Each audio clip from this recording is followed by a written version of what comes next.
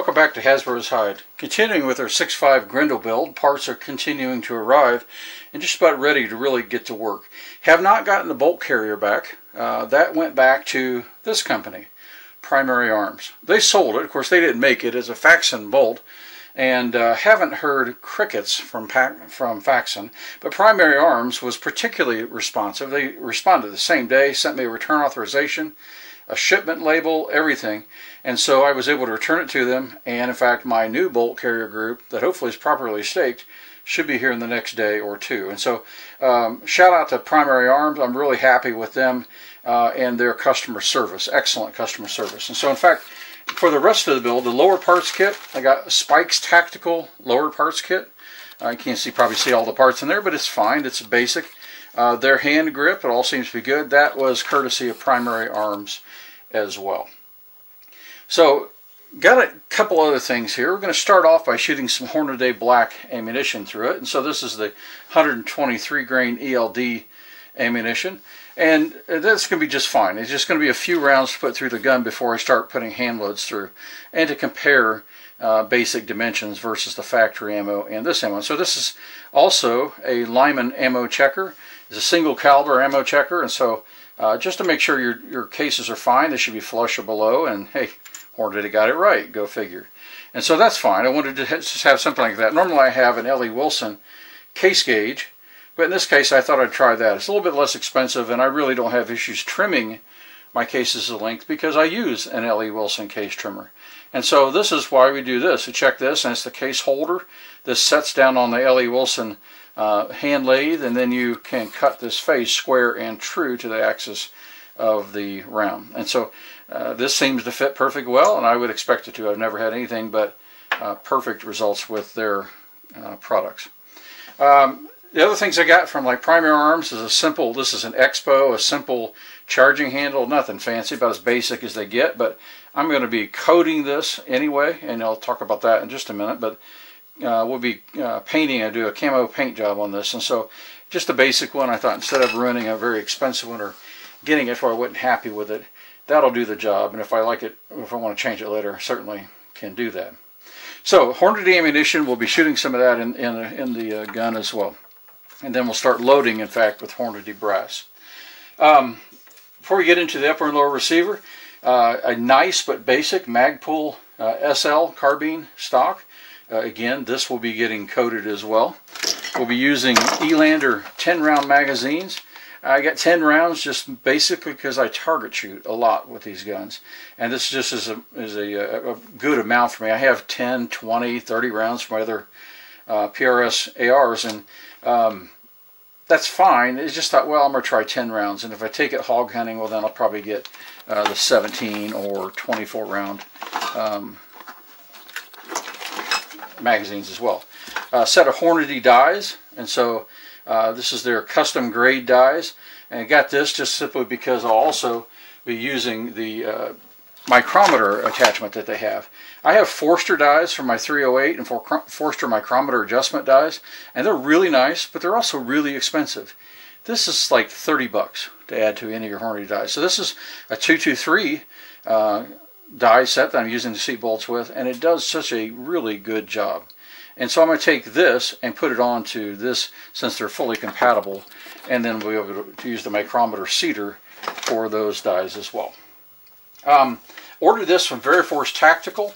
They had a good sale on these. I bought several things from Veriforce for my other builds. This is the second one of these I bought from them. It's like 48 bucks. You can't complain about that. I'm really happy with the quality. It comes with the barrel shims, barrel nut, screws, of course. All that comes with it. And they sell it for like 48 bucks. And it's key mod, which I don't really care for. Most of my other stuff is M-Lock, but I have two of these now in key mod just because you can get them so much cheaper. So for 48 bucks you get that. It's made by GunTech. I don't really have any problem with them. It seems to be just fine and holding up well on my other rifle that I put that on. So that's fun. Before we get to the upper and lower though too, I want to show you the barrel. This is sort of a budget build on the Grendel, and we'll see how budget goes for a while, because yeah, I tend to be pretty picky. I tend to be too picky, an OCD maybe with accuracy. And we'll see how the load development goes. But this is a Bear Creek Arsenal. 20-inch 6.5 Grendel barrel. And it's stainless steel and 1 8 twist. They have these fluted. They also have them as 5R, none of which were in stock. And so this is a pretty good deal. I think I paid maybe $87 or $90, maybe something around $90. And it's not too bad. The chamber and the bore look pretty good. Barrel extension, basic barrel extension, nitrided, and that's fine. Finish overall, yeah, I might give that a C. That's not so good.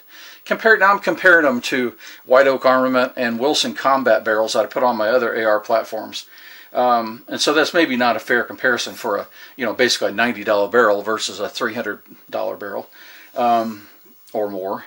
But that's fine. So it's well enough made. It's just you can see a lot of the machining marks on the surface of this. I'm going to paint this. It's going to get painted in a desert camo anyway, so really not a big deal. It's just like it would like to be smoother, but that's fine. All this is normally covered under a handguard, so I can see why they would save money and maybe not polish that out. So that's just fine. I haven't checked the diameters yet to make sure our gas block will seat up tight, but you can see it's been turned, or maybe, yeah, I think it's finally turned, not ground, in this area. But I'll check the dimensions, make sure everything's good there as well. And then it does have a target crown on the end. So we'll see. It's a basic barrel. It's not the cheapest barrel out there, but it's by far not, I'm sure, the best barrel out there. But we'll play with that a little bit and see how that goes. Receivers. Receivers are from B. King's Firearms. And I don't know if you've dealt with them or not, but B. King's Firearms is a veteran-owned, U.S. Marine Corps, in fact, owned business. And so I always like to support our veterans as well when I can. And so that's great, but what's even better from them is their service and their selection. So they have very good pricing overall, very good service, ship very fast, and I've had absolutely no issues. I do not have an FFL, but transferring them is super easy and just painless with them. And so this has worked out very well.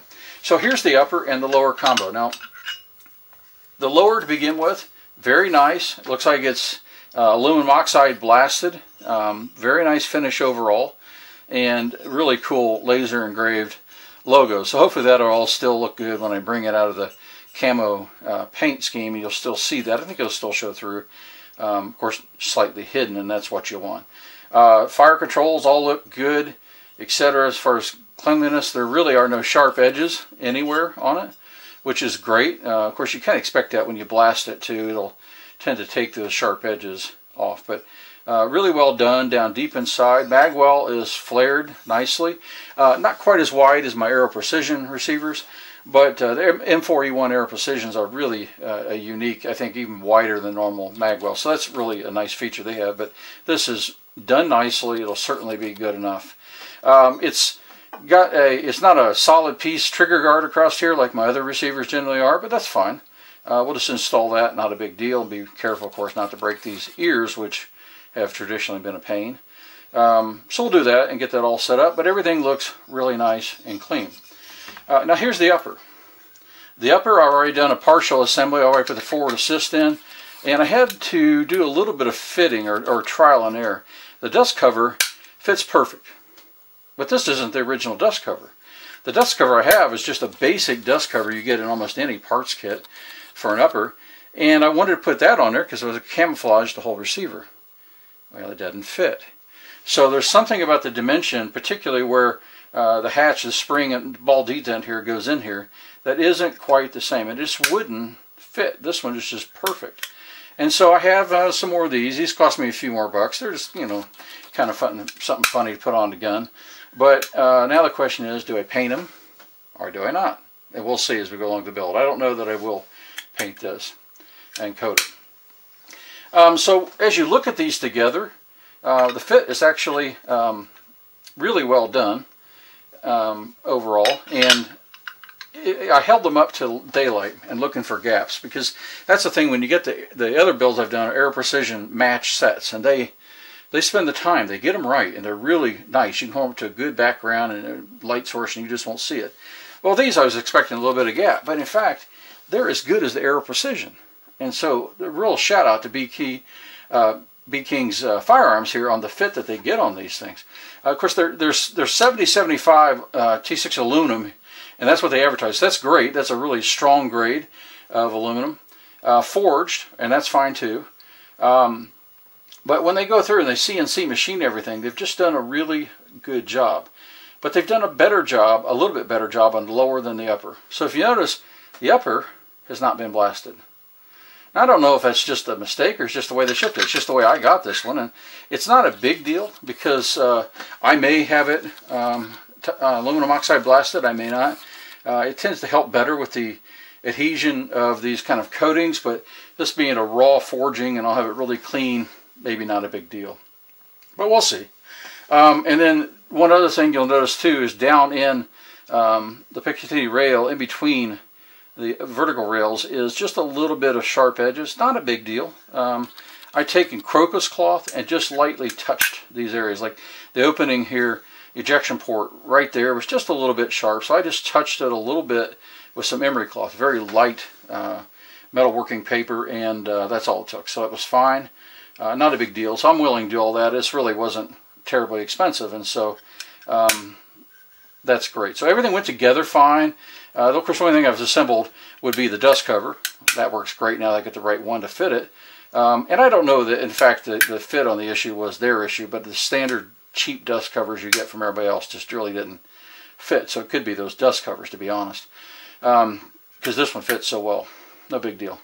Forward assist, again, not an expensive forward assist or anything. It works perfect. It's in there. Roll pin fit just as you would expect it to. Started well, tightened up well, and drove home, and very, very secure. So that's all set. Machining inside looks really nice. Everything is pretty good. I'll just have very little masking and prep work. I'll probably spray in here, just try to keep it off where the bolt rides, on the rails there where the bolt rides, maybe a little bit, maybe not in the first coat, because I'll do a coyote color for the whole thing using Brownell's Alumihide. So I ordered this to do the desert camo. So the base color is going to be Alumihide Coyote all over the receiver, the barrels, and trigger, handguard, buttstock, forward grip, pistol grip, as well as charging handle, things like that. So that's going to be a base coat for everything, barrel too. And then from there we'll go back with some desert tans and browns to do our camo pattern, and end up with a snakeskin pattern maybe across the whole thing. I just think that'll end up being a cool look to it, and we'll see how that comes out. But a rather long description of what we have. Anxious to get the bolt carrier group back, and if it's all good, thumbs up to Primary Arms. I mean, they've been really, like I say, exceptional to work with on having that come in not staked at all. So we'll get that back. Hopefully one day, at least get a response back from FactSense saying, oh yeah, sorry we messed up, still want you as a customer or whatever. Just acknowledge the fact that they sent a bolt carrier group out that wasn't staked at all. So not a big deal. I'm going to get it straightened out, but I'm getting it straightened out thanks to our folks at Primary Arms. Again, I have no financial or any other ties to Primary Arms. They're just a really nice help and very kind on the phone, etc. as well, and helping me just to turn around another gas walk and get that taken care of. So anyway, that's enough. I'll go ahead and start prepping work, finish cleaning these, and then we're going to start the base coat process.